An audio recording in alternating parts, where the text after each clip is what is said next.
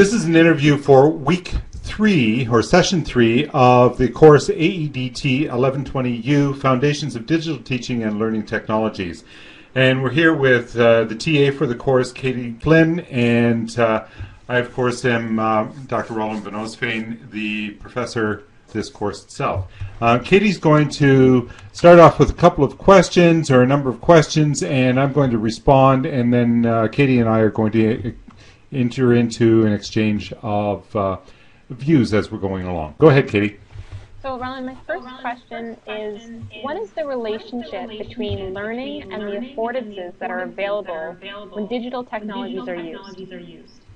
Great question, and one of the things that I should say is that the question itself is derived to a certain extent from the conversations that we've been having inside of our tutorial sessions as we go along. Anyway, so I'm going to start with dissecting this question, and the questions you can see are on the screen as well. So the relationship between learning and the affordances that are available when digital technologies are used. So first of all, we need to have a pretty good understanding of what we mean by learning.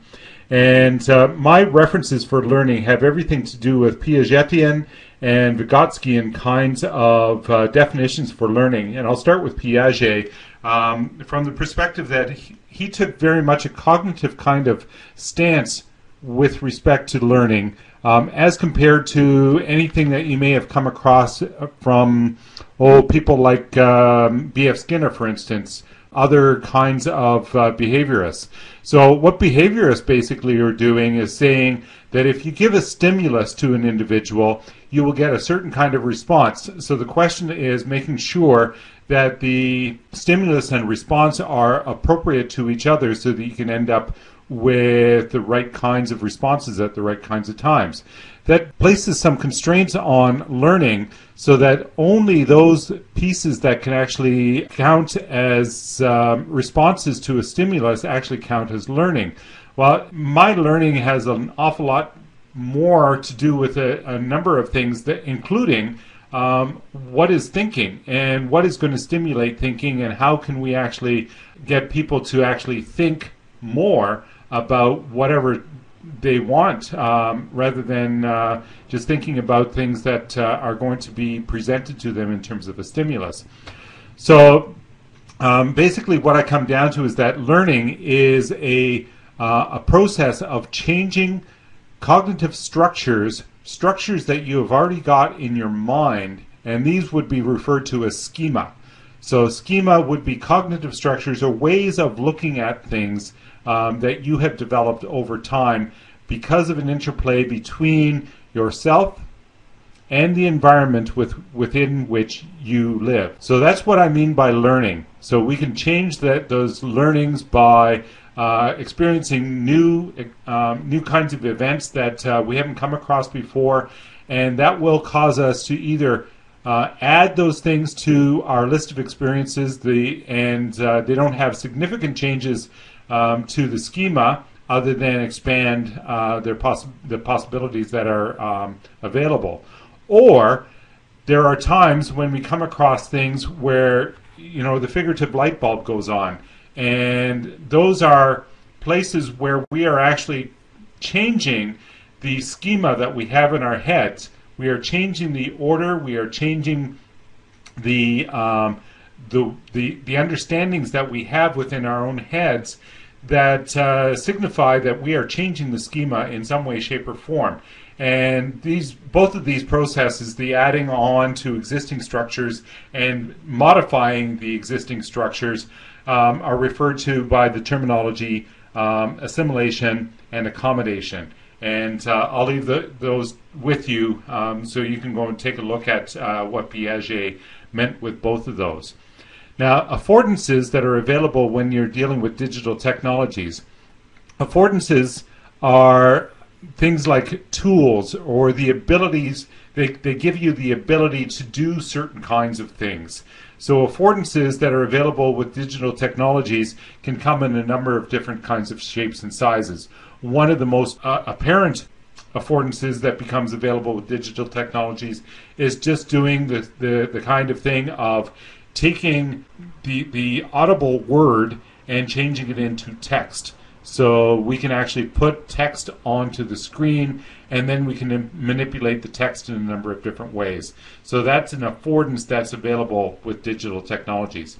Did you want to respond to any of that material so far with anything that you have, Katie? No, I just think looking forward, it's going to be interesting if we're defining learning in this way into how we're going to be defining assessment.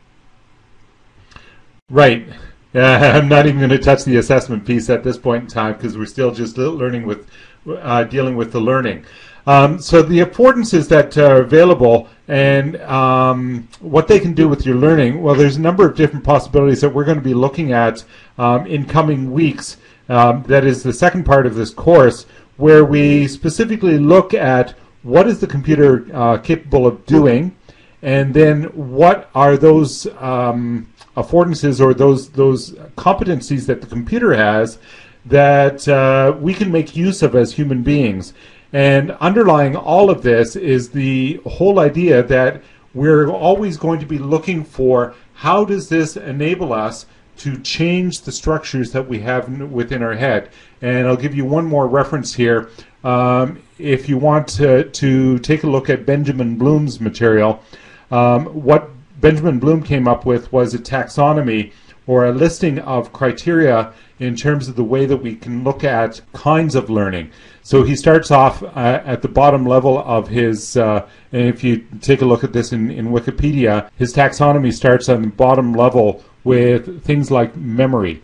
So memory is obviously very, very important. It's a basic skill according to the kinds of things that Bloom was talking about, but it's at the bottom level. So learning has more to do with a whole bunch of other things in addition to memory. So what are the top of the scale for Bloom in his taxonomy? Things like analysis, synthesis, evaluation, creation of new ideas, etc., etc.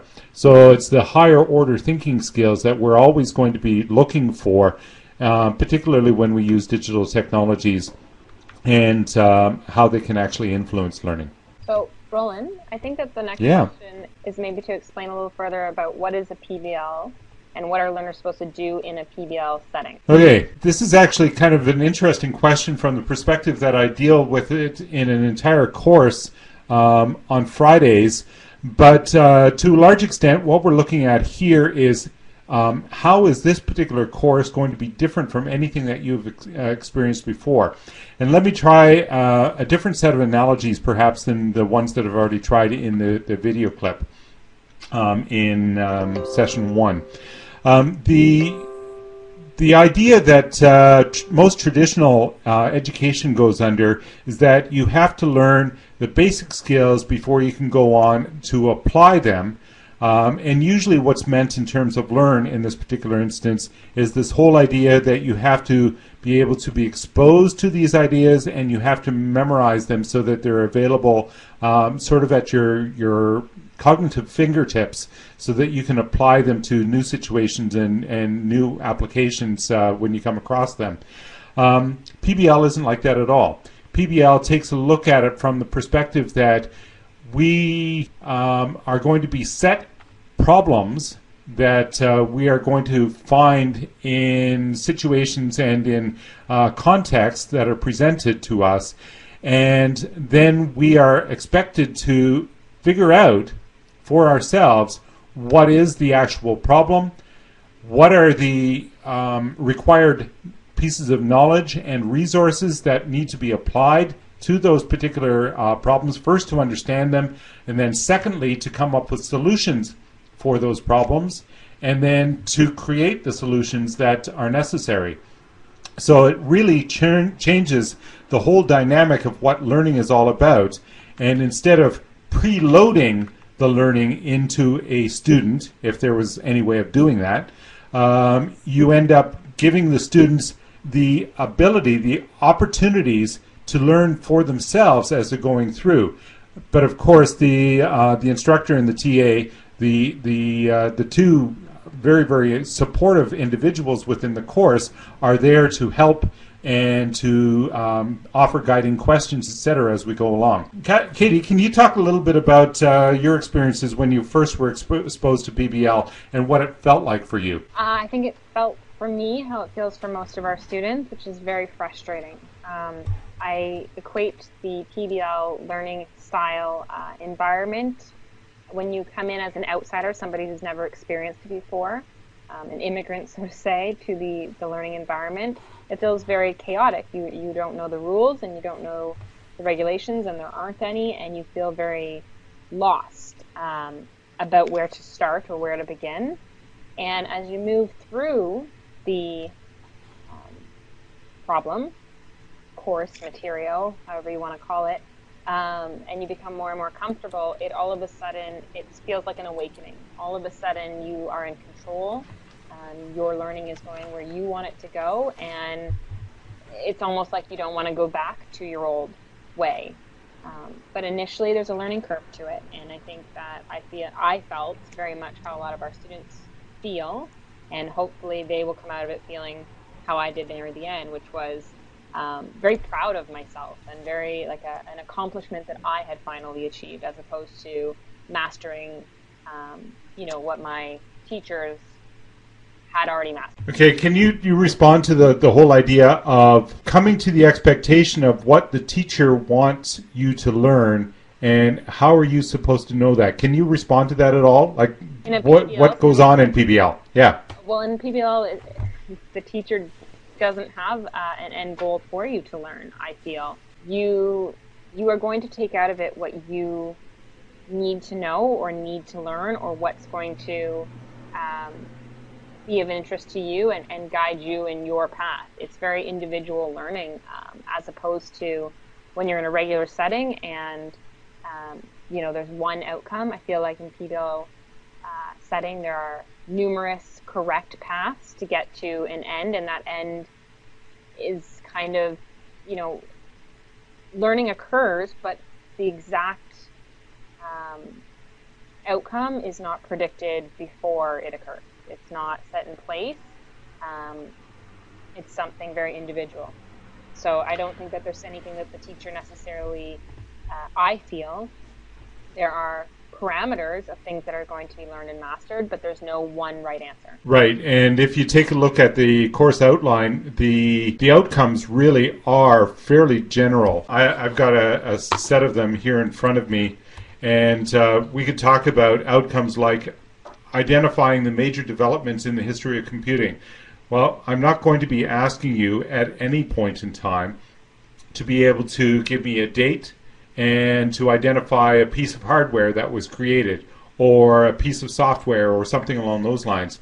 The idea is that you're going to be learning about the major developments in the history of computing as they pertain to your particular perspective and your experiences, etc. The same thing can be said about all of the learning outcomes as we go through. So this third question that Katie is really responding to at this point in time, how can students create their own knowledge and still learn what needs to be learned? Well, the entire question hinges around this whole idea of what is to be learned. And you are being placed in the driver's seat to determine what it is that needs to be learned. It's not me who determines ahead of time as the instructor in this course what standards that you need to come up to, but it's a means of being able to chart your progress, chart your growth, and that's one of the things that we're actually doing while we're using Knowledge Forum, to take a look at where did you start within this PBL process and where are you going to end up when we see your final presentations in 10 weeks' time.